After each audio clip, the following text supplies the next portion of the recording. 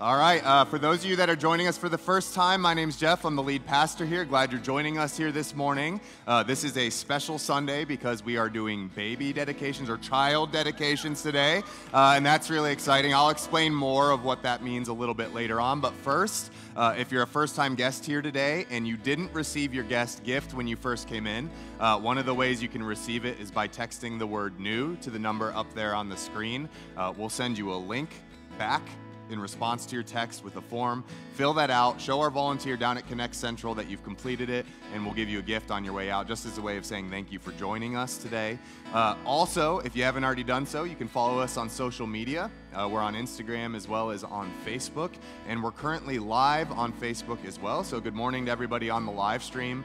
For those of you that are in-house, feel free to take out your phone at any time and share that live stream. We've been amazed at how people have responded to that. There have been people who have come to Movement specifically after watching the live stream for a while, and so sharing it is widely encouraged, and so I just want to encourage you to do that.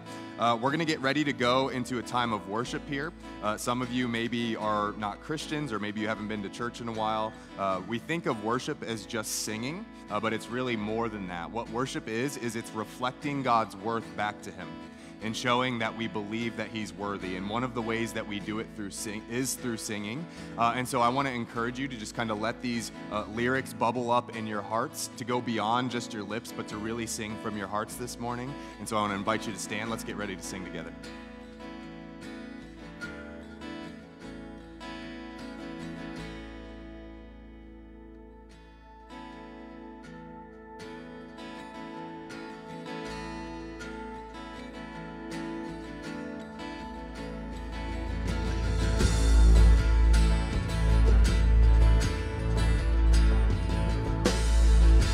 Sing this out together, church. Remember those walls. Remember those walls that we called sin and shame. They were like prisons that we couldn't escape. But He came and He died and He rose. Those walls are up.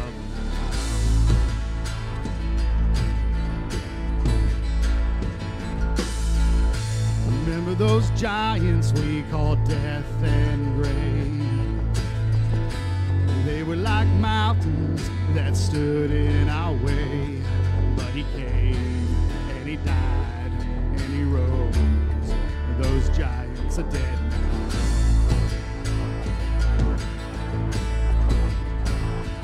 This is our God, this is who He is. He loves us. This is our God, this is what He does. He saves us. He bore the cross, beat the grave. Let heaven and earth proclaim. This is our God, King Jesus. Remember that fear. Here we go. Remember that fear that took our breath away. Faith so weak that we could barely pray, but He heard every word, every whisper. Now those altars in the wilderness tell the story of His faithfulness. Never once did He fail, and He never will. This is our God, this is who He is. He loves us. This is our God, this is what He does. He saves us. He bore the cross, beat the grave. Let heaven and earth proclaim. This is our God, King Jesus. Who pulled me out of that pit? He did. He did. Who paid for all of our sins? Nobody but Jesus. Who pulled me out of that pit? He did. He did. Who paid for all of our sins? Nobody but Jesus. Who rescued me from that grave? Yahweh, Yahweh, who gets the glory and praise? Nobody but Jesus, who rescued me from that grave. Yahweh, Yahweh, who gets the glory and praise? Nobody but Him. This is our God, this is who He is.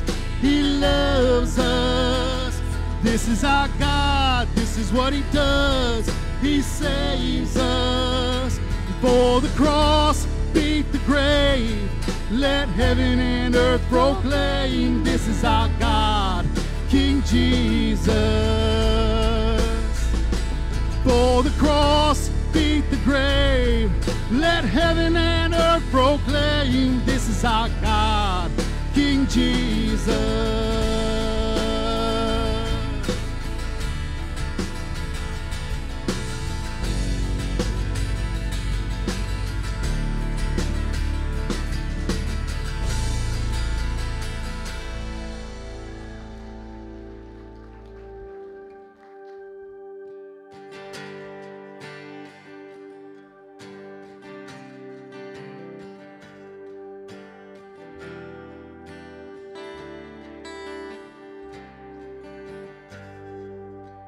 Let the King of my heart be the mountain where I run, the fountain I drink from. Oh, He is my song. Let the King of my heart be the shadow where I hide, the ransom for my life. Oh, He is my song. You are good. You're good, oh, you are good, you're good, oh, you are good, you're good, oh, you are good, you're good, oh, let the King of my heart be the wind inside my sails, the anchor in the waves. Oh, He is my song. Let the King of my heart be the fire inside my veins, the echo of my days. Oh, He is my song.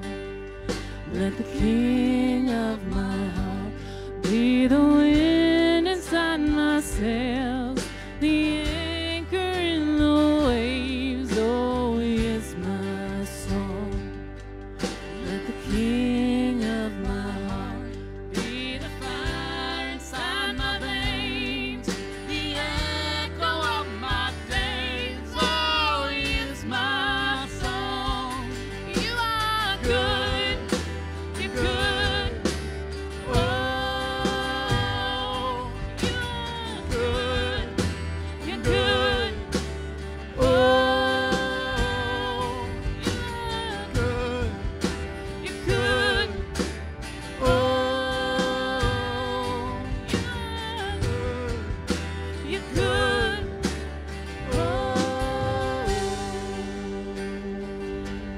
You're never gonna let me down. You're never gonna let me down. You're never gonna let me down. You're never gonna let me down. Sing it again. You're never gonna let me down. You're never gonna let. He's never gonna let us down. You're never gonna let me down. You're never gonna let me down. You're good. Oh, you are good. You're good. Oh, you are good. You're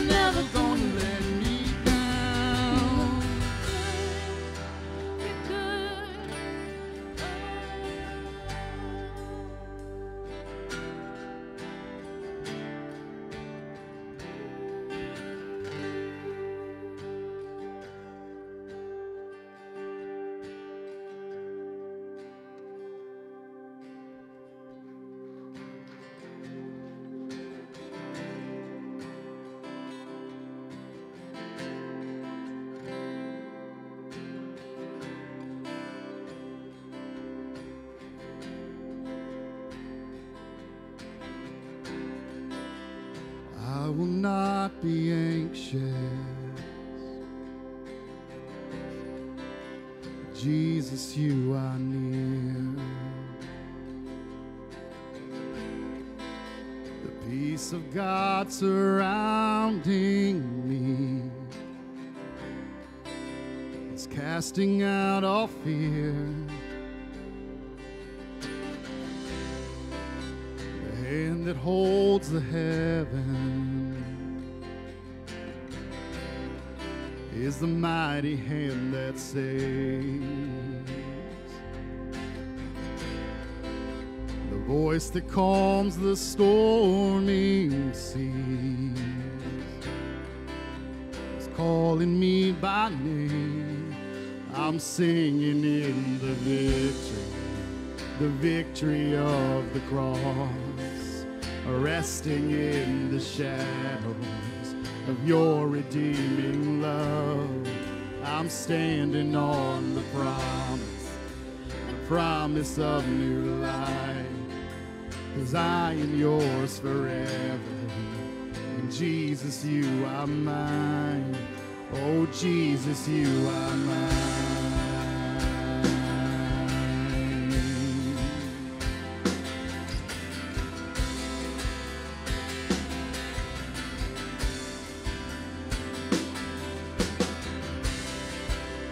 When I have forgotten the fullness of your grace, yes, I'll remember Calvary, when you took my place. I'm singing in the victory of the cross, resting in the shadow of your redeeming love. I'm standing on the promise of new life, 'cause I am yours forever, and Jesus, you are mine. Oh, Jesus, you are mine.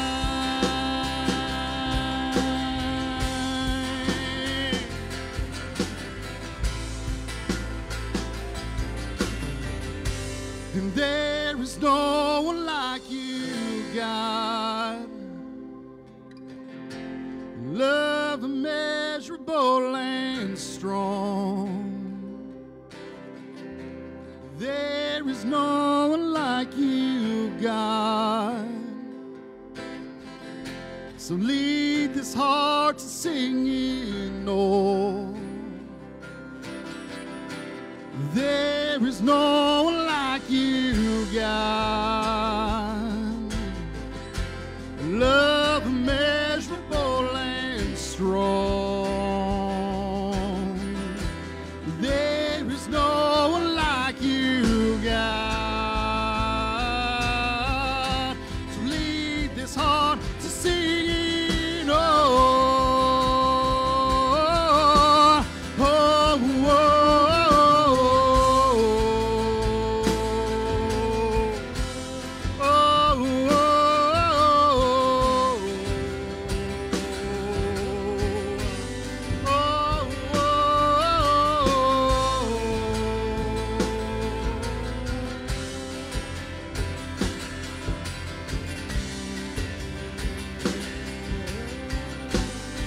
And I'm singing in the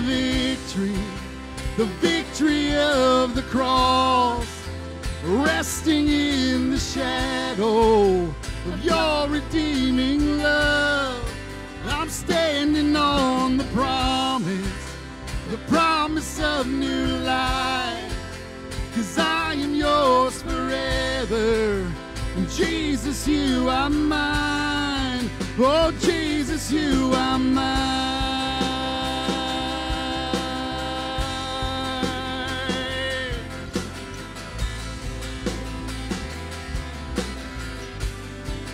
Oh, Jesus, you are mine.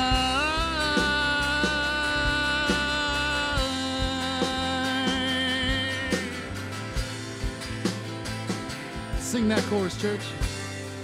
And I'm singing in the victory victory of the cross, resting in the shadow of your redeeming love.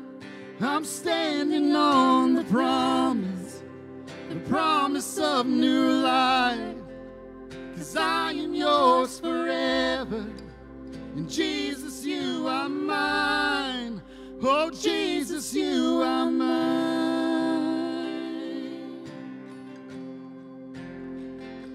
I don't know if some of you realize the full weight of those words, and by weight I mean kind of the opposite, actually. The scriptures teach over and over again that the person that can have peace and rest in their life isn't the person that works the hardest, but the person who trusts that the finished work is done by Jesus Christ and not by ourselves. And so it's this idea that real peace doesn't come from us trying to earn our connection with God or anything like that. Rather, it comes from accepting the fact that we are broken, but that Jesus is so good that he can rebuild that bridge between the two of us. And that's good news. And so that's what we're celebrating here today. So let's take a minute and let's just pray together and just thank God for this. Father, we come to you right now and we just thank you for the cross, where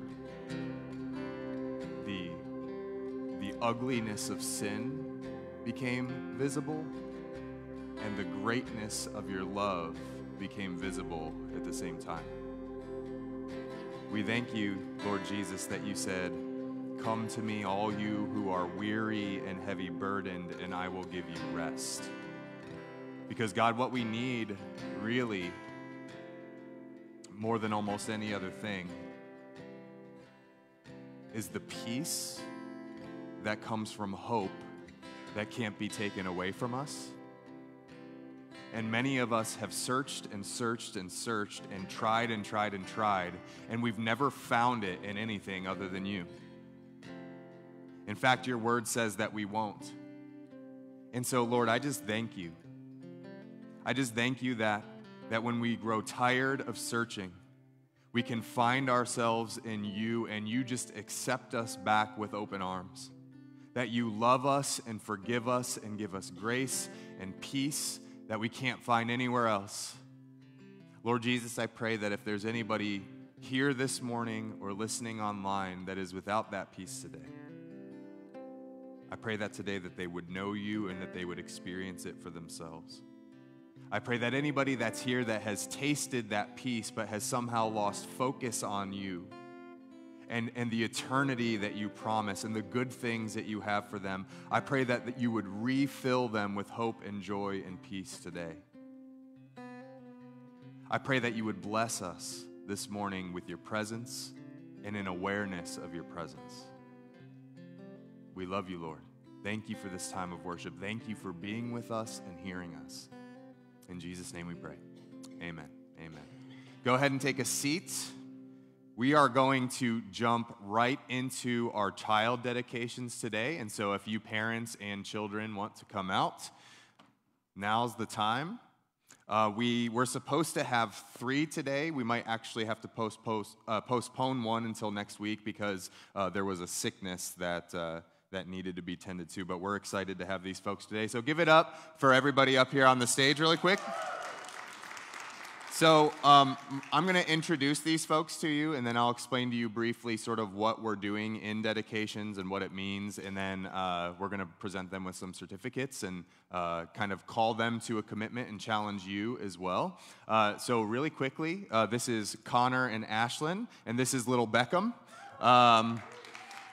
Many of you know these folks because Connor is leading the exchange, our student ministry. Ashlyn is leading our kids zone, and so they are the next-gen power couple of Movement Church, and so we're grateful for them. And then this is Amy and Elliot Jr., who we're going to call EJ for today. Everybody give it up for them. And they've been a part of our church for a while and really kind of jumped in head first, and we're excited that they're taking this step in child dedication today. And so let me just take a minute and kind of briefly explain what it is. Child dedication is something that we see in a few places sort of in the scriptures. So you see this with Hannah, who was a woman who prayed and prayed and prayed that God would give her a child after she wasn't able to have a child for a long time. And when God gave her the child, her response was not to say, mine, but rather was to say, God, you bless me with this baby. I'm going to give this child back to you. And then that baby was then later known as Samuel, who became one of the great prophets in ancient Israel's history, who anointed King David as the king over Israel and did many, many amazing things. This isn't exactly the same thing, because what you're not doing is you're not giving me your kid and saying, raise him, and he can belong to the church. We're not doing that, just to be clear. But what we're doing today is we're essentially saying something similar, in that these parents are saying we want to recognize that this child is a gift from God, but more importantly, that this isn't our child, this is God's. And that he created, and this is an illustration of what we're like, right? But the point is that God, if you're a parent, God has not given you that child to raise in your own likeness and image as you please. Did you know that? The point is that you are a steward. Just let him go. It's all good. He does what he wants. It's awesome. I knew you were going to stay there. But the point of it is that we as parents are stewards. What that means essentially is that our kids are given to us to raise in a way that reflects the goodness of God, and we're to raise them in a way that honors God, so that we lead them not just to Christ, but Christ's likeness. In other words, discipleship is something that starts in the home first and foremost. And so these parents here today are committing to raise their kids in that way. Now, this is different from baptism. Go ahead and clap for that. That's a good idea. Because it's a big commitment. It's an important commitment. And it's one really that as parents we're all supposed to make as Christians. One of the things I want to make clear, though, is that it's not the same as child baptism. For those of you that don't know, in Movement Church, we don't believe in child baptism, because in Scripture we see that people get baptized after they put their faith in Christ. And so what we're committing to today is that the parents will raise their kids in such a way that they point them constantly to Jesus, with the hope that down the line their kids will take that step of faith. You tracking with me? And so today, that's the parents' part. Our role in this, however, is that we as a church, as the body of Christ, are called to support not only the kids in this through Kid Zone and through other opportunities that'll come down the line to encourage their kids toward Christ, but to support these parents as well. If you see them struggling, or if they have questions and are seeking wisdom, we as a church family are called to support them in whatever way seems appropriate at the time, and especially whenever they come seeking help. And so there's a commitment on our end as well. And so that's what we're doing today with dedication. Yep, I'm glad you're excited about that, because I'm going to call on you here in just a moment. So what I'm going to do is I'm going to read just a short statement, and this is sort of what your commitment is to your child. And then after I read it to you, just kind of collectively, you can say, we do, okay? Cool. All right, so here's your commitment as parents. We commit to do everything within our power to raise this child in a godly way until he can make the decision for Christ on his own. We promise to partner together to example Jesus consistently, discipline biblically, and pray earnestly for our child. Do you agree? All right. Church, yours is going to be a little less formal because I'm not giving you a certificate, all right? Do you agree to support both the parents and the children in their pursuit of this godly life for their children? Say, we do. We do. All right, give it up, everybody. Now, I'm going to present you with these certificates. Now, ironically, Ashlyn, you get to sign your own Kid Zone. As the Kid Zone director, you get to sign your own certificate. And then parents, there's a line for you to sign that as well, and that's something that you can keep and put it in a place where you're going to be reminded of it often. And then we have a couple of gifts for each of you. This is for EJ. There's some books in there. I believe there's a Bible in there. And we're just grateful for these parents. So now what we're going to do collectively together is we're just going to take a few minutes and we're going to pray for them. And so if you could just bow your head, close your eyes, and I'm just going to pray over you guys. Father God, I just thank you so much for these parents and their decision today to dedicate their child. And really, it's a dedication and a commitment on their end. They are deciding to give their child the very best that this universe has to offer, and that is you.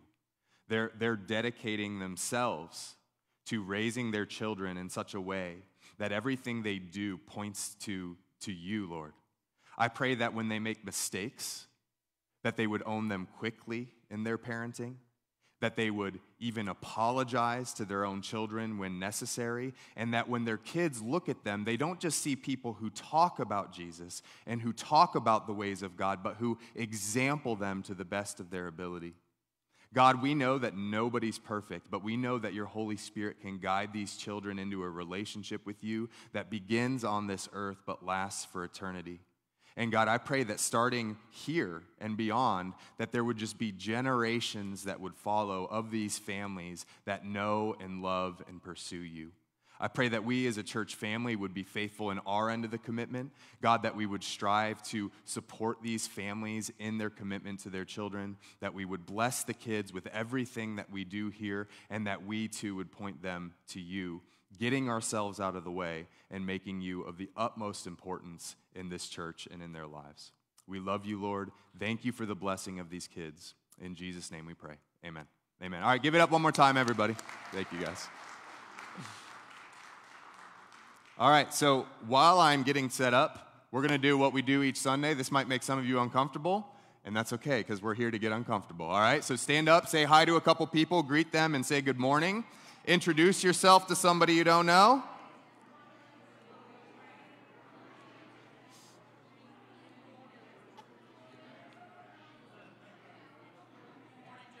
Morning. All right, well done. All right, a couple of announcements real quick before we dive into the message for today. The first one is we have an evangelism training. It's not an event, it's a course that is starting this Friday, March 1st. How is it March already? It's starting this Friday, March 1st from 6 to 8 p.m. This is a multiple week course that's going to be taking place every other week. It is an 8-session commitment. Each of them about 2 hours and includes homework. So this is not something where if you're just sort of vaguely interested in learning how to evangelize, you're going to show up once and just kind of fizzle out. This is something that's going to require some real commitment, but with real commitment comes real change. Amen? That's a word right there. We could stop. That's a whole sermon, right? When you really, really commit to something good and dedicate yourself to it, you can grow in that thing. And so for those of you that are going to be a part of this, it's going to really bless you. There's only 15 total spots available. And so if you haven't registered for that, today's your opportunity. Make sure you stop by Connect Central on the way out. And again, this is a free event, or free training rather. So don't feel like you can't be a part. If you've got the time and the dedication, you can be a part of this. So that's the first thing. Secondly, we have a worship night coming up on Saturday, March 2nd. We're very excited about this. We like to sing. We don't always do it well, but we like to sing. The worship team does it well, and thank God for that. Amen. They're awesome. And so Movement Worship Team's going to be leading. Discover Church out in Wadsworth is going to be leading, and Lydia Joy is going to be joining us as well. And you might have to hear from me for about 4 or 5 minutes as well, so hopefully that doesn't turn you off. But it's a free event. We would love to see you here. That's happening Saturday, March 2nd in the evening, so make sure you're planning on being here for that.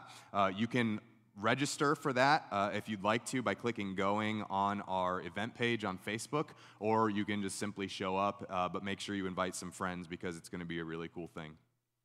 Next, we've got a new series that's starting next week. This is the last week of our Rebuild series, and our new series next week is called It's a Trap.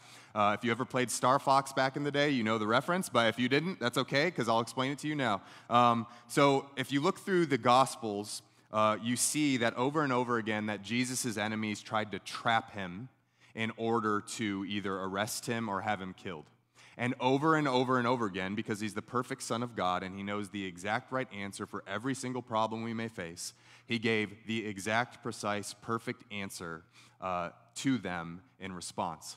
And what we're going to do is we're going to take a look at each of the times that the Pharisees tried to trip Jesus up or trap him in something he might say, and his response and how it affects us. Because there's some really, really deep, good truths in those things. It's going to be awesome. So make sure you're here next week for that. It's a trap. Maybe I'll stick my finger in a mouse trap to promote it. I don't know. It'll be fun. We'll figure something out. I'm not doing that. I'm just kidding.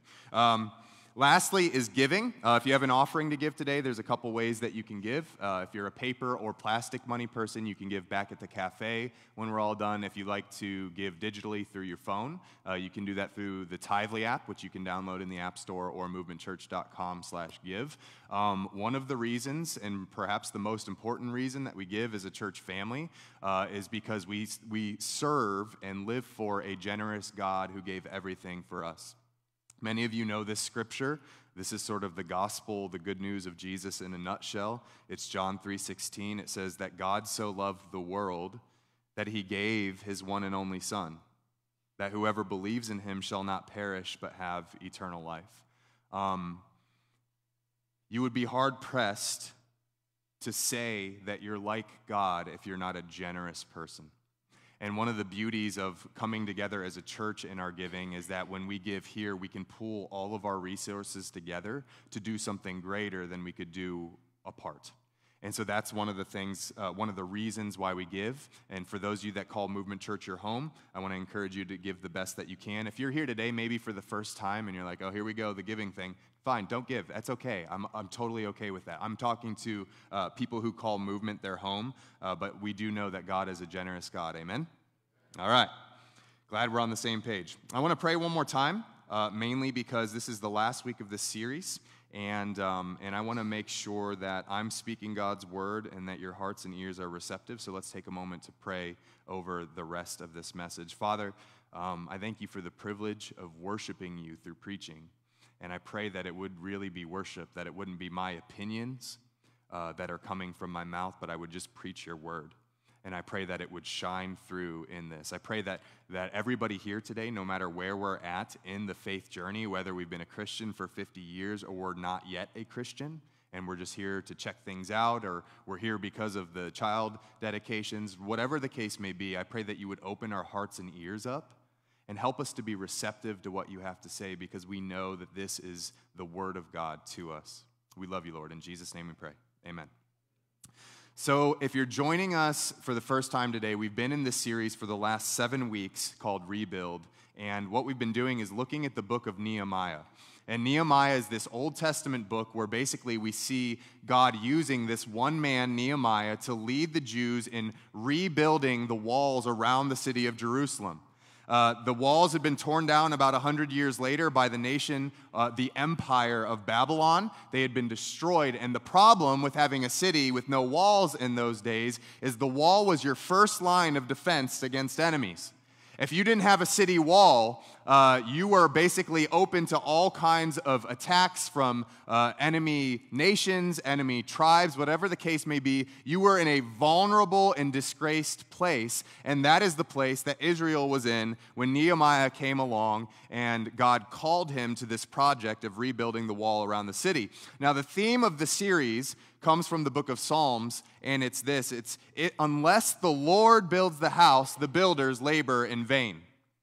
Unless the Lord does it, then everybody who's working on the project is doing it to no real valuable end. In other words, what this means is there are things that if you pursue them in your life without God being involved in them, you will either fail, or even worse than that, you will succeed at something that will never last.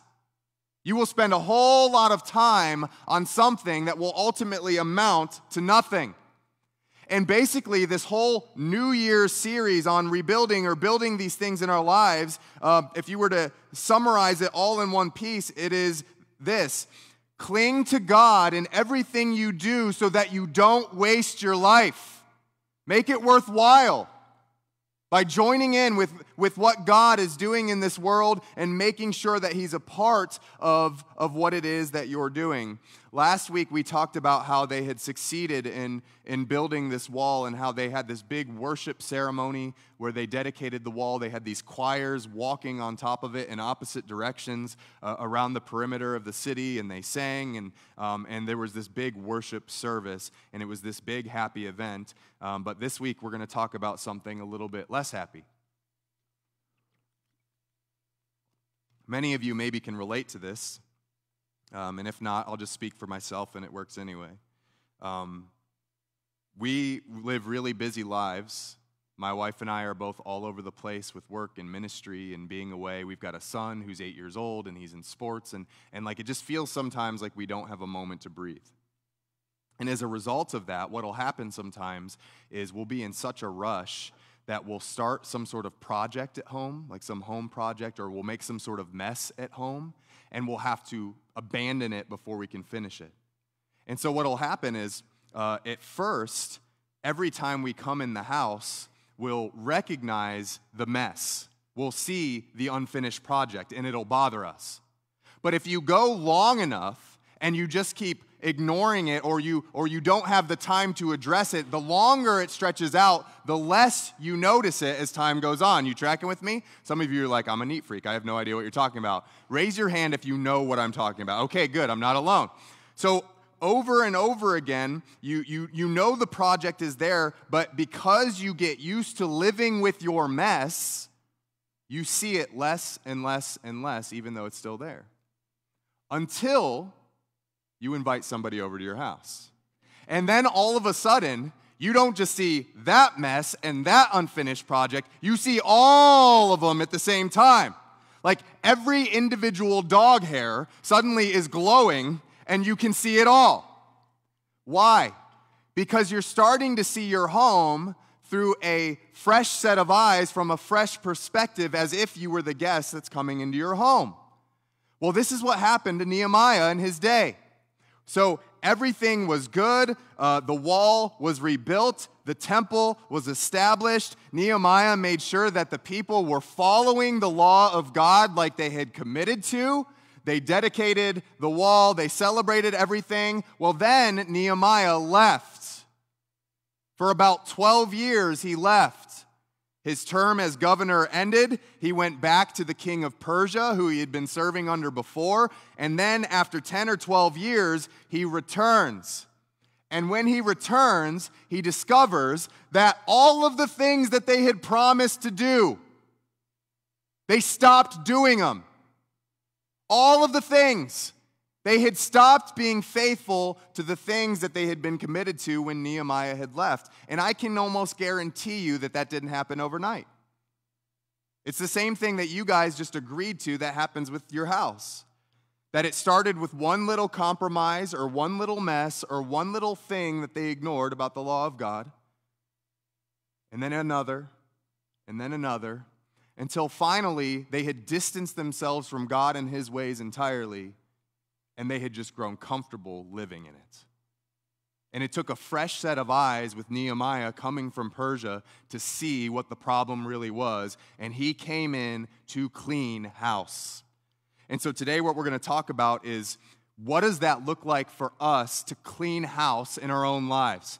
To stop ignoring the mess that we've created for ourselves, whether it's some sort of bad habit or temptation or sin that we've just kind of accepted, and to finally get up and do something about it. All right? So that's what we're talking about today. Let's see what Nehemiah did first. And it actually wasn't Nehemiah, this initial section. It starts in chapter 13, verses 1 through 3. This actually came about just by simply reading the scriptures. It says, on that day the book of Moses was read aloud in the hearing of the people, and there it was found written that no Ammonite or Moabite should ever be admitted into the assembly of God. I'll explain that in a moment. Because they had not met the Israelites with food and water, but had hired Balaam to call a curse down on them. Our God, however, turned the curse into a blessing. There's a message right there. When the people heard this law, they excluded from Israel all who were of foreign descent. You're like, what the heck is this? Let me give you just some quick context. Abraham, who was the first Jew, had a nephew named Lot. The Moabites and the Ammonites were descendants of Lot. when the Jews were rescued out of Egypt by God. You know that Charlton Heston movie, right? How he led them out of Egypt. Moses leads them out of Egypt through the power of God. The Ammonites and the Moabites, rather than treating them well in the wilderness, making sure that they had food and water, treated them as enemies instead. This did not make God happy. To make things even worse, these enemies, now enemies, they actually tried to get a prophet to curse the people of Israel, and God intervened and said, you're going to bless them instead. And so God had determined that these peoples were not allowed to be permitted in the assembly, the same assembly with God's people, even though in some sense they were distant relatives. They were no longer allowed to be a part. And so this was something God had commanded clearly. The people in their ignorance didn't realize until they heard the word of God read, oh shoot, they're hanging out with us right now. And so they say, you guys need to go. We need to be obedient to God. So the first thing for you today, cleaning house, begins with growing our self-awareness. It begins with growing our self-awareness. It wasn't until they saw in the law of God that they realized, oh shoot, we are the problem. We're doing the wrong thing. I'll give you an example, an embarrassing example of a time that I realized this for myself. I've been married to my wife for 16 years now. And over the course of 16 years, you can occasionally find ways to irritate each other. I don't know if you've ever experienced this. Husbands, if you say amen, she's going to slap you and you deserve it, right? But over the course of 16 years, you learn how to irritate each other sometimes. And I remember this one particular time where my wife was copping an attitude. And I was like, yeah, right. They're like, she's so sweet. You don't see her help. No, I'm just kidding. No, but she was copping an attitude. And I was really irritated about it. And it was something that had happened multiple times, I think in the same week or something. And it was just different than the normal way that she handled situations. And it really, really bothered me. I'm like, what's wrong with her? And then in the middle of sort of, because we're really good at analyzing other people's problems and their faults. In the middle of analyzing her faults, God is like, she's imitating what you've been doing to her. and what I realize, and this goes for you men in particular, is I do believe that scripturally speaking, that husbands are to be the head of their homes and to provide leadership in their homes. And what I had realized is that I had been leading her, but just the wrong way. That she literally was imitating my actions. And this is a true story. I didn't even talk to her about correcting it. I corrected my behavior, and as a result, hers changed as well. This is true. I don't even know if you knew this. Did you know this? I think I've talked about it before.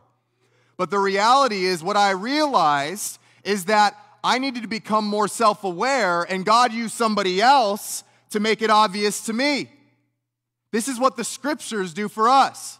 When we're reading these stories about other people's lives, we're not just supposed to learn what they did and what God did for them and through them in the past. Rather, we're supposed to hold these scriptures up as a mirror, looking our own selves in the face, because what we see may not be real attractive all the time. They're like, I'm attractive. I don't care what you say. Let me give you an example of this. In the Old Testament, David, the king of Israel, who slayed Goliath and defeated all these enemies and was a man after God's own heart, that same man also stole another man's wife and had the man killed. The woman's name was Bathsheba, and she was the wife of Uriah, and he had Uriah killed. And he felt no remorse. There was no indication that he was broken up over what he did at all. Until one day, this man named Nathan, who was a prophet, came with this word from God, and he said, David, I want to tell you a story. And David's like, cool, it's story time, let's go. And Nathan's like, all right, there was this man who was really rich, and he had all these sheep and cattle. And there was another man who was really poor, and all he could afford was this one little lamb. Female lamb, actually. He puts that in there just to, create the full illustration. And he says, along came this traveler who came to visit the rich man, and the rich man said, well, I want to feed you because I know I'm supposed to, but I don't want to give you my stuff. And so he stole the sheep from the poor man, slaughtered it, and fed it to his guest. And David is just like filled with rage. He's like, that man deserves to die. Not only that, but he should pay back 4 times the cost of the lamb to the poor man for that horrible, wicked thing that he did. And you know what Nathan said? He said, you are the man. Nathan said, listen, this word is from the Lord, and what you are reading is not about somebody else. It is a mirror into your own soul. See, what we like in our culture is we like filters, right? We look in our phones and we set up a filter. Why? Because we can make ourselves look pretty. In fact, let's be honest, you make yourself look like a whole different person, a much better looking person than you actually are. The scripture doesn't do that. The scripture shows you as you are. No smoke, no funhouse mirrors, just as you are, warts and all. Now, the good news is this: as you are is someone created in the image of God with dignity and value and worth. So that's a good thing. But on the flip side, it also shows us and makes us aware of our own shortcomings and reveals and points to us the solution to those shortcomings, which is the sacrifice of Jesus Christ on the cross. It's the only place where we can find healing. Church, you need to wake up. I am going to lose my mind. Once we see the flaws, we have to act like the Israelites did, and we have to take action to remedy it. So we don't want to just see the warts, we want to do something about it. So cleaning house begins with growing in our self-awareness, which we do by becoming more familiar with the scriptures. Here's the next section, starting in verse 4. It says, before this, Eliashib, the priest, had been put in charge of the storerooms of the house of our God.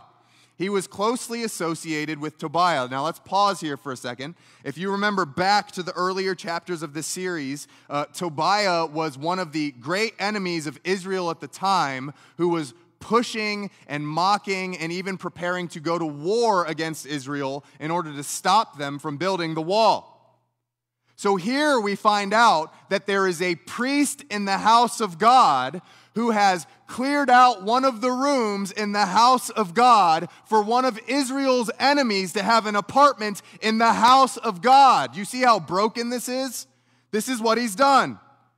It says, and he had provided him with a large room formerly used to store the grain offerings and incense and temple articles, and also the tithes of grain, new wine, and olive oil prescribed for the Levites, musicians, gatekeepers, as well as the contributions for the priests. But while all this was going on, Nehemiah says, I was not in Jerusalem.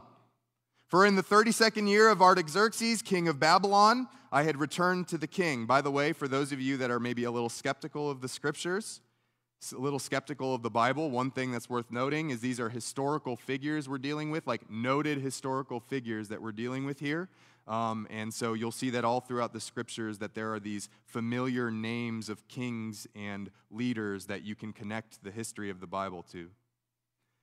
In the 32nd year of Artaxerxes, king of Babylon, I had returned to the king. Sometime later, I asked his permission and came back to Jerusalem. Here I learned about the evil thing Eliashib had done in providing Tobiah a room in the courts of the house of God, and I was greatly displeased and threw all Tobiah's household goods out of the room. You guys, some of you older basketball fans, you remember Bob Knight from Indiana? You remember what that dude did? He'd get mad in the middle of a basketball game, and he'd grab a chair and he'd drag it to the middle of the floor and chuck it into the middle of the basketball court. I can picture Nehemiah doing that, right? He sees that the enemy of God has built this apartment, and he just grabs some of his furniture and he just yoinks it right out into the middle of the room.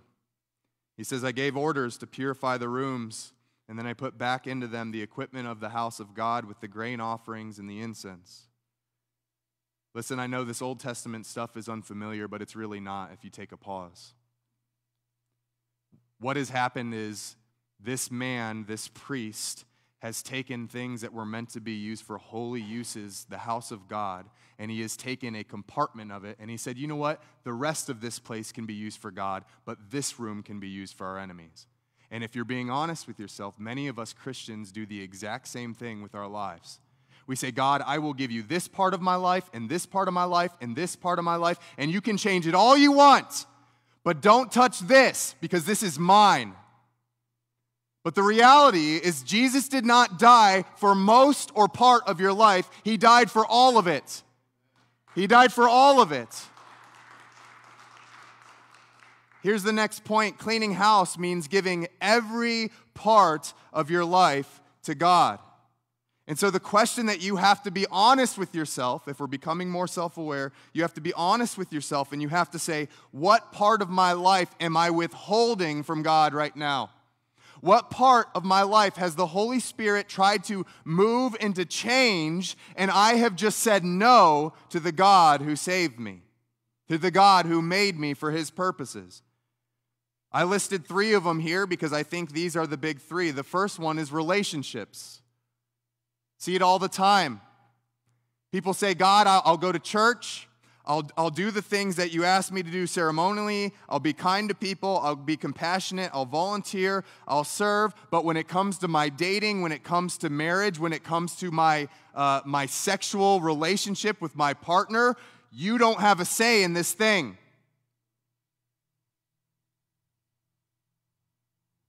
And God says, I don't have a say.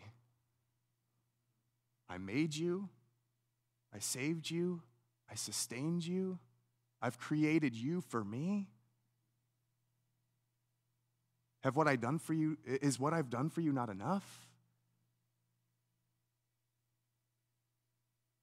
How about finances? And this goes in many, many, many different ways.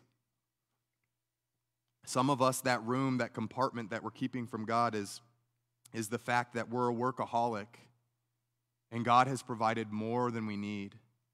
And what he's actually called you to is to take a step back from work a little bit so that you can spend time with your family and raise your kids in the fear and the instruction of the Lord and be present when they're young. Or maybe financially he's called you to generosity, to recognize that I have more than enough and there's people in need, and he's called me to share some of that with people in need. Maybe he's called you to sell some of what you have and to give to the poor. That's something that Jesus commanded. Maybe he's called you to do that. And you said, you know what, God, you can have all this other stuff, but don't ask me to do that. How about your time? That's the other big one. And you can see it. It's reflected on Sunday mornings. There's so many Christians who seem to have time for everything but gathering to worship with other believers. It's just something they say, God, don't touch that. We've got sports, we've got vacation, we've got whatever. And there's nothing wrong with taking time off. But when you're not committed, when it's not a priority for you and God has clearly called you to it, what that tells me is you've set that part aside of your life and you've said, God, don't touch this. Jesus did not give his whole self so that you would live partially or even mostly for him. He expects the same in return. So cleaning house means giving every part of your life to God. Here's the next one, starting in verse 10. Nehemiah says, I also learned that the portions assigned to the Levites had not been given to them, and that all the Levites and musicians responsible for the service had gone back to their own fields. Pause for a second. So for those of you that weren't here last week, the Levites were the tribe of Israel where the priests came from. You could not be a priest in Israel unless you were a Levite. Even if you weren't a priest, the Levites were put in charge of taking care of the temple and making sure that worship was happening. Why? Because worship was to be happening to God all the time, and the people needed others to lead them in that worship and making sacrifices and making sure that all the steps were taken properly in worship, teaching the people the law of God, that sort of thing. So the Levites are extremely important to worship in Israel, and instead of being in the church or the temple, what are they doing? They're out in the fields working. They're out farming. So he sees that this has happened. Why? Because the tithes that were supposed to be brought in had not been brought in. And so what does Nehemiah do? He says, so I rebuked the officials and asked them, why is the house of God neglected? Then I called them together and stationed them at their posts. All Judah brought the tithes of grain, new wine, and olive oil to the storeroom. So Nehemiah immediately is fixing the problem. He says, I put Shelemiah the priest, Zadok the scribe, and a Levite named Pedaiah in charge of the storerooms, and made Hanan, son of Zakur, the son of Mattaniah, their assistant. Why? Because they were considered trustworthy. So he rebukes the leaders. He demands that the grain and all the oil and all the things that are supposed to be brought in, and then he appoints trustworthy people to oversee and manage these resources. He says they were made responsible for distributing the supplies to their fellow Levites, and then he says, remember me for this, my God, and do not blot out what I have so faithfully done for the house of my God and its services. The next thing that you need to realize today, the Jews had neglected the house of God. They had neglected this good thing that God had called them to. Many of us do the same. Cleaning house requires us to stop neglecting the good that God has called us to. And this seems so obvious, but let me explain to you why I think it's an important point to make. So I used to work for Big Brothers Big Sisters, which is the mentoring agency. For those of you that aren't familiar with it, I would organize programs in school, and then I would help recruit volunteers and mentors to basically be a big buddy with these younger kids. So middle school down through second grade is what I worked with. And through that process, I had to go through a lot of training because we were working with kids that lived very difficult lives a lot of the time. And so one of the things that I learned for the first time in that particular training is the difference between abuse and neglect. They're not the same. Abuse is when you actively harm a child in some way. Neglect is when you don't take steps to prevent a child from being harmed. So, for example, neglect looks like not feeding the kid sufficiently, or not making sure that they have warm clothes in the winter, or not providing them with medical attention whenever they're really sick or ill to the point where they need to see a doctor. Things like that. So abuse is sort of the active harming, and neglect is the sort of passive allowing them to be harmed by their circumstances. But what I want you to see is that whether it's abuse, actively doing wrong, or neglect, passively doing wrong, they're both destructive. They'll both ruin a kid's life. And I want you to see that in your walk with God, many of us have become very comfortable with the idea that as long as I don't do evil, that's the same thing as doing good. And I'm here to tell you that it's not. That is not a biblical idea, right? Not actively abusing the commands of God or doing things against the law of God is not the same as actively doing good and loving your neighbor. It's not the same. And so what some of us need to wake up to today as we're cleaning house in our own soul is that we've been doing a good job of avoiding the wrong things, but we've failed at doing the right things. And so you need to self-examine, and you need to think, what is the good that God has called me to in my life that I have neglected so far? Maybe it's helping people in need.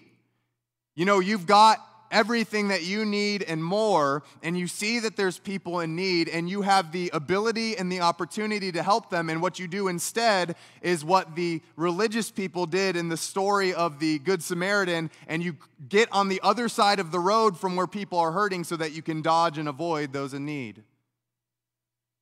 You shove the responsibility onto somebody else when God has called you to take responsibility for them. Maybe that's you. And you need to step up your game there. Maybe the good that you've neglected in your life is sharing your faith. I was talking, my Connect group, we're going through an apologetic series right now, and we were watching a video this week where we watched an atheist talk about how a Christian not evangelizing must hate the people in their life. An atheist said this. He said, if you are not evangelizing people and you believe that you have the key to eternal life and you're not evangelizing them, you must absolutely hate them to condemn them to hell by not preaching Jesus to them. That was convicting, man.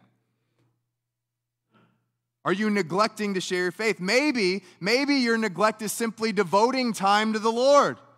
Like, I know you're here right now, but I hope you don't only eat one meal a week and say, I'm satisfied. Church is the same way. We need to get our fill of Jesus, our fill of the Scripture, our fill of time in prayer every single day in order to continue to walk well and strong in this Christian life. And so maybe you've neglected your devotional time. You've sort of had the attitude, I'll do it whenever I have time and whenever I think of it. And what you found so far in your life is that the answer to that is it will never happen. Things never line up that way.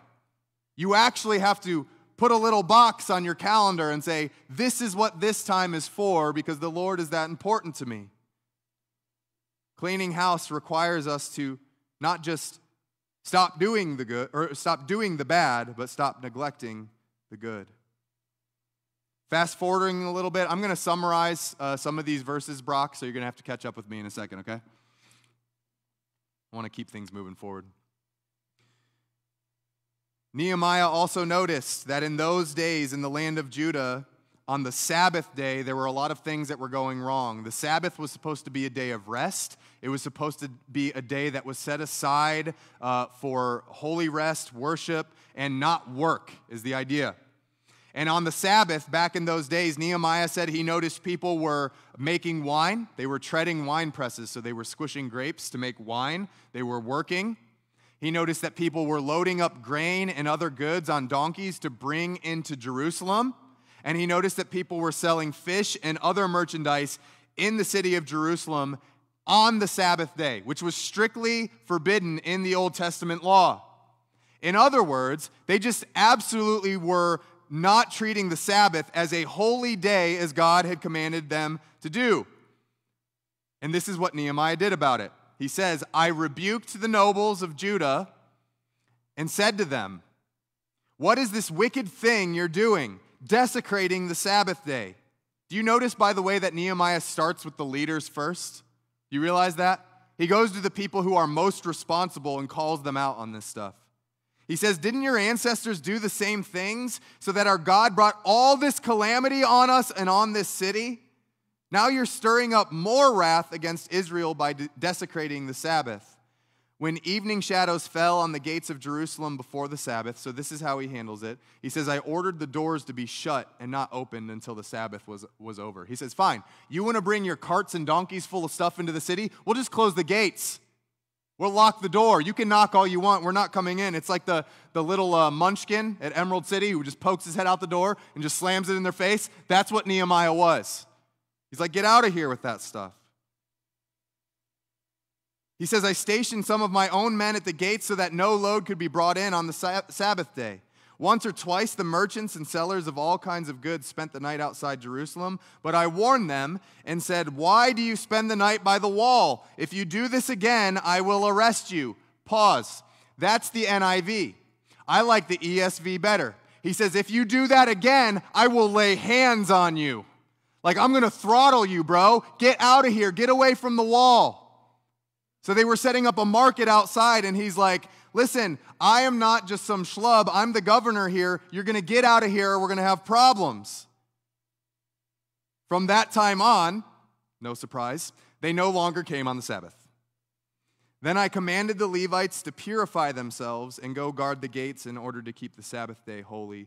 Remember me for this also, my God, and show mercy to me according to your great love.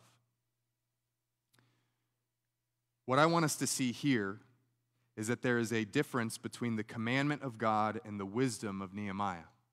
The commandment was keep the Sabbath day holy. But the people of Israel, their hearts were inclined to continue working, to not trust God, and to not take a day of rest. And so in applying the command to Israel, Nehemiah had to use his wisdom in order to get them to get caught up and to be obedient. So what's he do? He calls out the leaders, he closes the gates, he posts a guard, and he threatens those that will continue to try to sell. He uses wisdom in order to make sure that people don't cross that boundary marker that God had laid for them, which leads me to the next thing for you. Cleaning house means positioning yourself for greater faithfulness. Cleaning house means positioning yourself for greater faithfulness. My son, who, as you know, for those of you that have been here, you know that immediately after service, I've been leaving like almost every week, and it's because my son was wrestling all winter long, and his season ended last week at the district tournament. And one of the things that happened at the end of the year is he got put in a weight class where he was facing kids that were 3 grades older than him. He's in 3rd grade. He was wrestling 6th graders. They were 5 pounds heavier than him, much bigger and more athletic than he was. And so the first few times he wrestled in this weight class, he was getting kind of tossed around like a rag doll. Like he was going up and he was locking up with them and they were just muscling him around, and it was not going well at all. And so what I realized is that I can't just tell him to go out there and try harder, because it wasn't a question of effort. It was a problem with him putting himself in a position to fail, and we needed to adjust the tactic to where he wasn't locking up with these kids that were much older and stronger than he was. The same thing applies to our lives as Christians, in that we need to realize our weaknesses and then position ourselves to succeed. So, for example, if you are someone who struggles with alcoholism, now, in Movement Church, what we see in the scriptures and what I teach and what I believe is that drinking alcohol is not a sin. I drink alcohol from time to time, but I do it in moderation, and I'm not doing it to get drunk. Drunkenness is a sin, biblically speaking. You tracking with me? However, if you are someone who regularly struggles with getting drunk, or there is alcoholism in your family and it becomes an issue for you, guess what? I'm not going to invite you to hang out at the bar, and in fact, you need to set that hard line boundary for yourself so that you don't cross that line and dishonor God in the process. You tracking with me? How about this one? You're a single guy, and you get this girl, and you're both Christians and you're believers, but you also have human flesh. And she invites you over to the house late at night, and there's no ill intentions, and you're not planning on sleeping with each other, but, it's hard. Maybe the boundary you need to set up, if you're going to struggle and you're not going to be able to keep your hands off of her, is, hey, I'm just not going to come over right now. Let's meet up tomorrow for like a lunch date or something. Why? Because you realize that this is what God has called you to, is to purity. And so you say, you know what? Instead of just saying, I'm going to go see her tonight and I'm just going to try really, really hard to not do anything. No, know yourself. If you know yourself, you can set up those boundaries. That is wisdom that allows you to recognize that you don't always have to resist temptation or fight temptation. Sometimes you just need to avoid it altogether. It's wisdom. Now, what I don't like to see is I don't like to see churches setting up those boundaries for you. In other words, believe it or not, I used to belong to a denomination that believed that Christians shouldn't dance because it could lead to other things, right? I'm not even kidding. That's true. That's nonsense. Could it lead to other things? Sure, but so could waking up in the morning. My point is, our job is not to impose those things on each other. We hold each other accountable to what the Word of God says. But wisdom says, I know where my weaknesses are, and there's certain lines I'm not going to cross because I know I'm not going to be able to stop myself once I get to that point. Position yourself for success. On the flip side, you can position yourself for good habits as well. So, for example, if you stink at reading your Bible daily, but you drink coffee in the same chair every morning, guess where your Bible should be sitting? Next to the chair. Put it right there, or put it on the chair, so that you have to look at it before you flip on the TV. How about if you stink at prayer? How about you get in the habit of leaving the radio off so that you'll pray in the car on your frustrating drive to work? How about blocking off time in your schedule to serve and to worship? How about if you're bad about being generous, How about actually making it a part of your budget that you are going to give so much to whatever? And I'm not just talking about the church. I know people who have, okay, we're going to give this much to the church, but we also have this extra amount set aside to where anything that comes up during the year where there's a need, we can just meet it directly. And I love that. I think that's awesome. But they budget it. It's like car, utilities, generosity. They've got a line in there for it.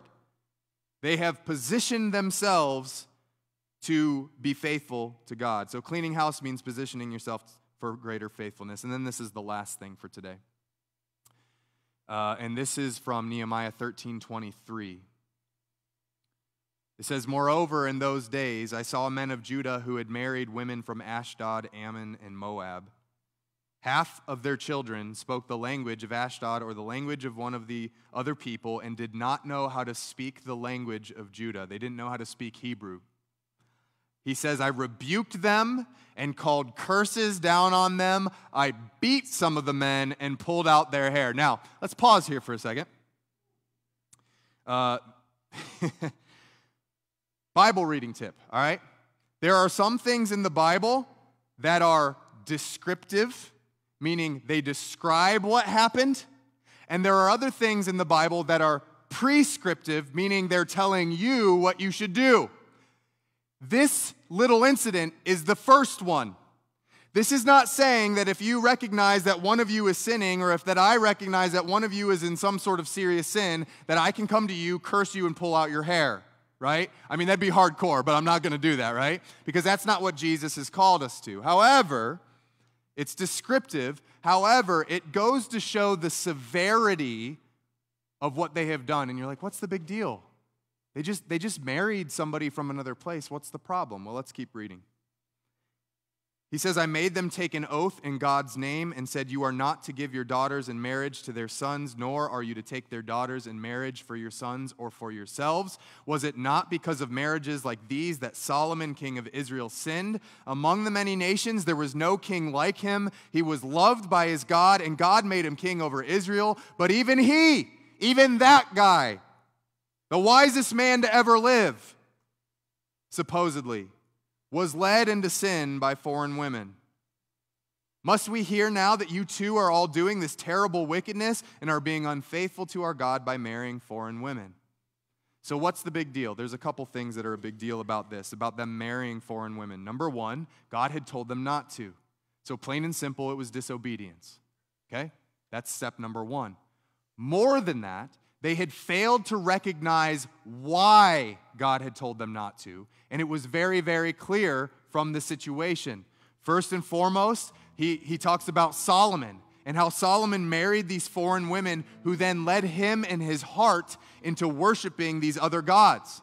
In other words, the people of Israel were to recognize that if they were to get into romantic relationships with people that were outside of their nation, this wasn't like a racist thing. This was a religious thing, recognizing that those people will then influence the hearts of the Jews away from their own God. Not only that, but to make things even worse, it's already, Nehemiah sees, affecting future generations of Jews. Because half of the kids of these relationships don't even speak Hebrew, which means more likely than not, they're being raised to worship the gods of the foreigners rather than the God of Israel. They're not hearing the law of God in their native language. And so future generations of Israel are already being corrupted because of the disobedience. In other words, one compromise very easily leads to another, which leads to another. And it just brings sort of this decay into their lives. The last one for you is cleaning house means remembering that there's always a cost to compromise. There's always a cost to compromise. I think one thing we need to remember, I know there's like a lot of harsh things here, and it's supposed to be a frustrating chapter to read because it was frustrating for Nehemiah, and I think we need to feel his frustration. That they started off so good, and that after some time, they just got content living in their mess. But one of the things that we need to sort of rediscover as Christians is that when God commands it, he doesn't command it simply to inconvenience you. He does it because it's for your good. You hear me? There are things, actually Connor was talking about this a few weeks ago to some of the teens in the exchange. There were some laws in the Old Testament that seemed just weird, and certainly at the time, they just seemed so strange. But now, here we are thousands of years later, and we see that there's all kinds of health benefits to the things that God had commanded that seemed like really foolish, silly things at the time. Why? Because God knows what's best for you. Why? Because he created you. He knows you better than you know yourself.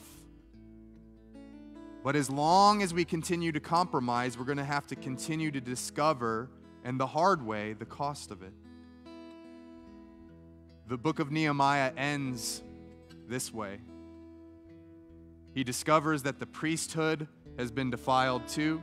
The high priest's grandson is married to the daughter of one of their enemies. He drives that man off. He purifies the priests and the Levites. He makes sure everybody has a job to perform so that the temple runs smoothly from now on. He makes provisions for them to continue offering sacrifices and worship to God. And then in verse 31, he just finishes the book. This is the end of the book of Nehemiah with this. He says, "Remember me with favor, my God." It's not really the way that we want it to end.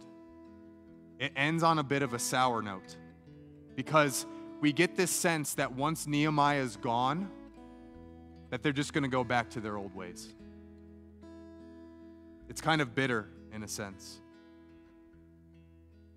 A couple quick thoughts as we wrap up this series. The first thing is over and over again you notice that God, or that Nehemiah was asking that God would remember him.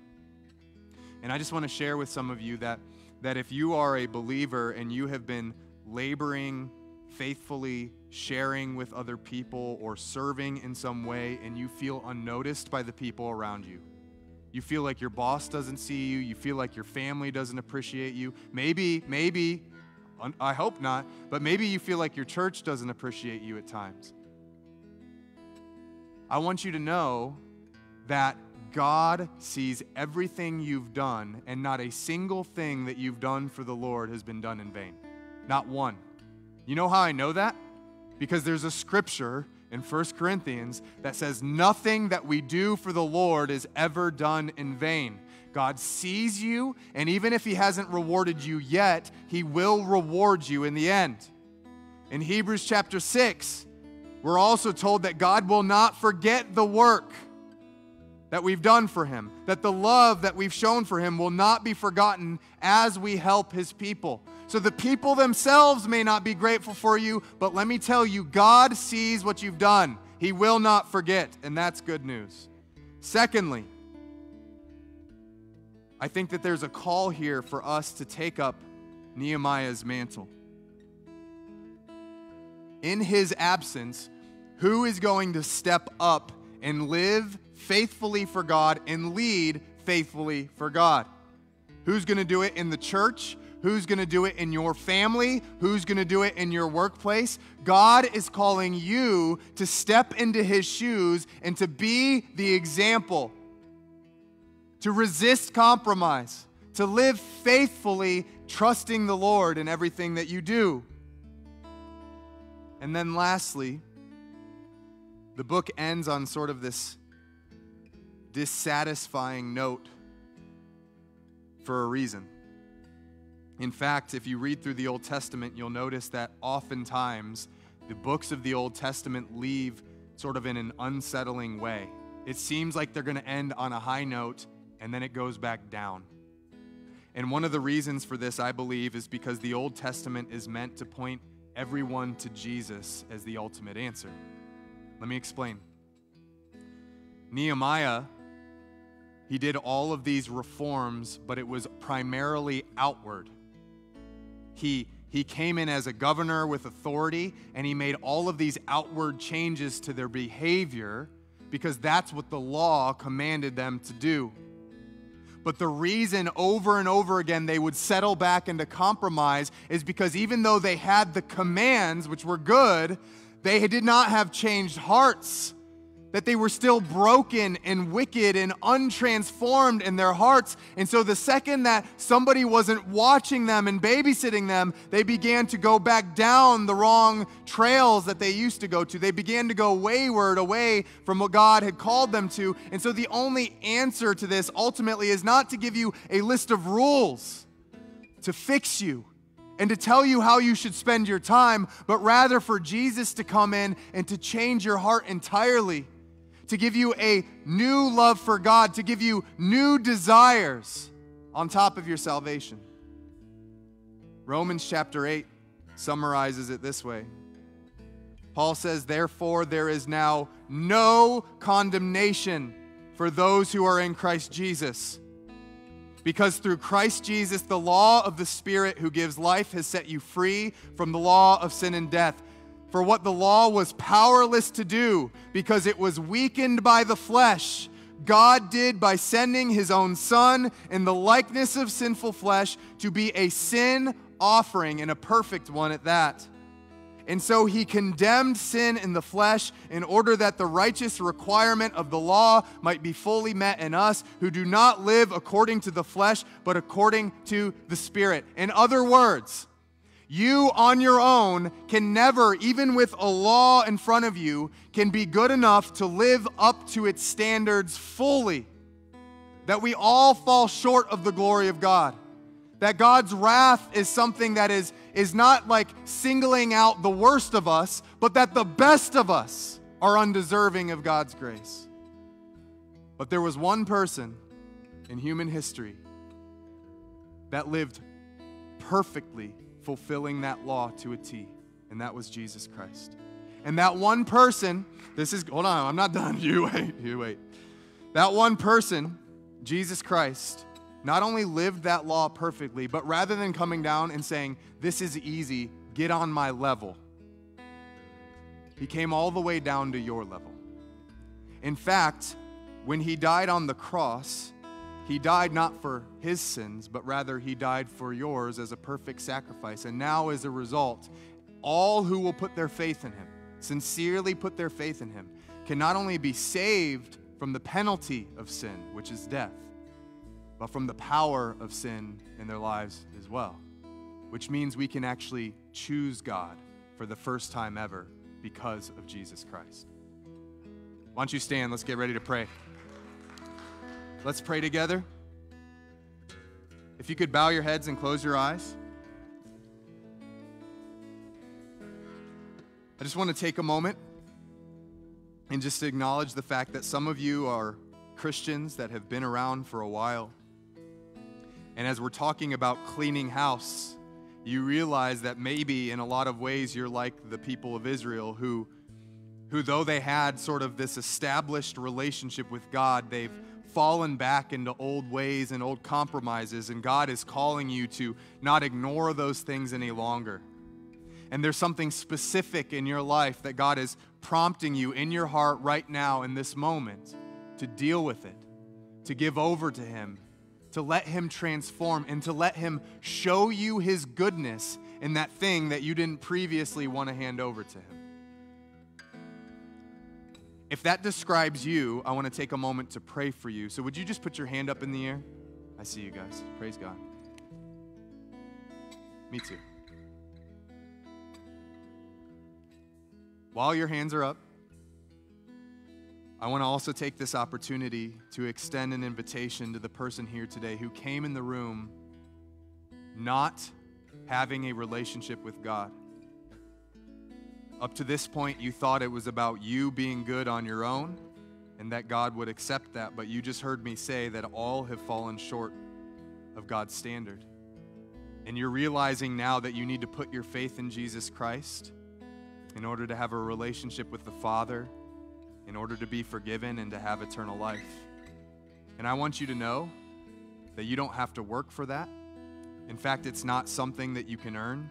It's a gift that God has extended to you, and you can receive it by faith, by simply trusting in this Jesus who lived and died and rose for you. And so if you're somebody here this morning who says, "I'm ready to give my life to Jesus," would you also put your hand up so we can pray for you? I see you, brother. Anybody else? Praise God. Let's pray together. Father God, thank you so much for the privilege of conviction.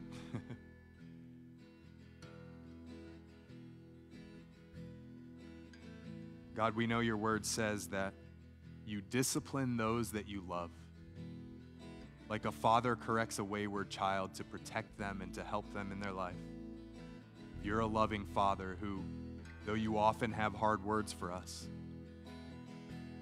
they're meant to be understood in the context of the image that you've placed in us. That you love us, that you value us, that you don't want any of us to perish. Lord, I pray right now for the believers that said this morning that they've kind of need to clean house a little bit.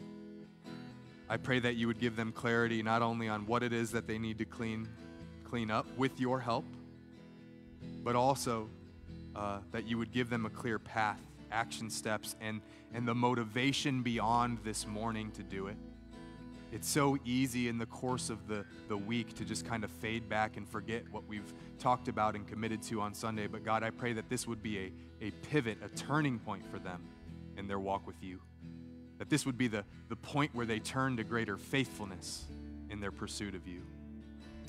And Lord, I just pray for this man that said, I need to put my faith in Jesus this morning. I pray that that faith would be deep and abiding. I pray that he doesn't even know. Lord, I pray that you would teach him about just the endlessness of your love for him.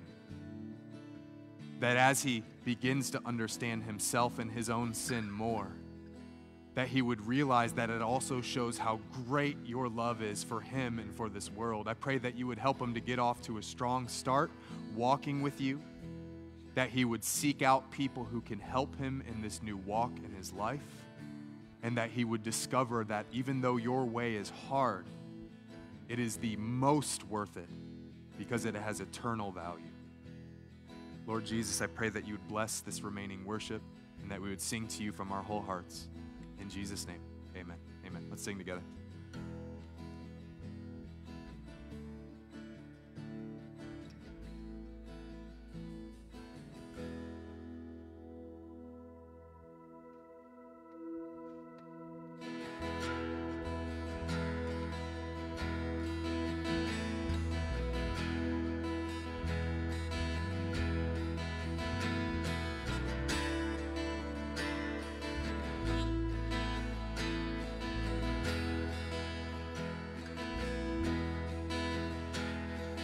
Why would I worry when giants come calling my name? My God is so much bigger than troubles I face. Why would I hunger for power or riches or fame? My God is so much better than all of these things. So I won't be shaken, I won't be moved. My God is faithful, His promise is true. So I'll speak to the mountains, oh, it's time to move. Because my God is bigger, better, stronger, greater than you. And my enemies scatter, because they know the battle is done. My God is stronger, the victory's already won. Yeah, He died for my ransom, and He rose up on the third day. My God is greater than death.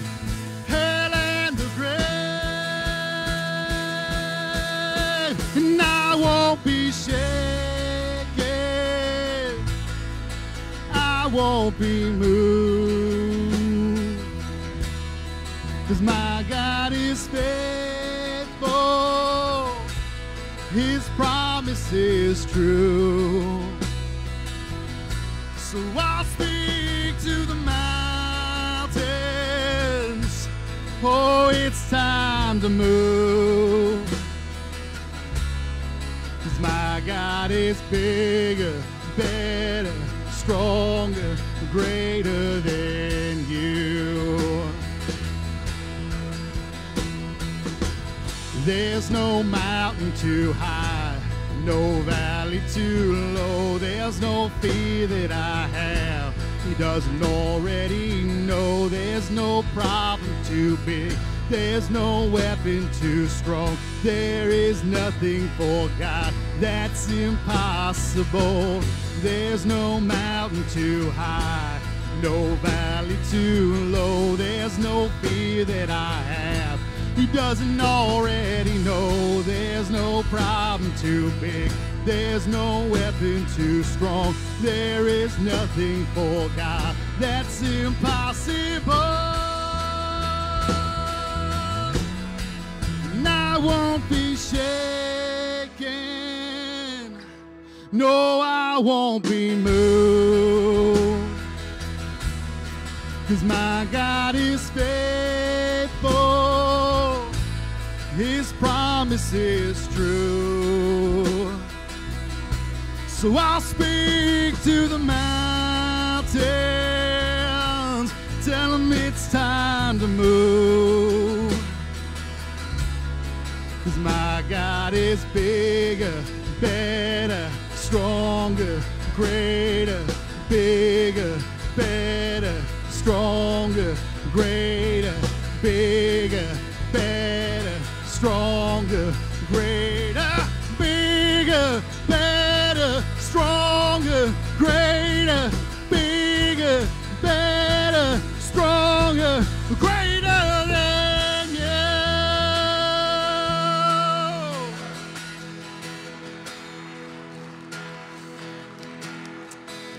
All right, church. Well, you've got your marching orders for the week. A couple things really quick. If you need to give, don't forget to. Don't forget to stop by Connect Central if you haven't yet, especially if you're a first-time guest. Also, don't forget, we're going to see each other for worship night on Saturday, so make sure you plan on being here. Invite a friend. It's going to be awesome. That's it. Love you guys. Have a great week. Thanks.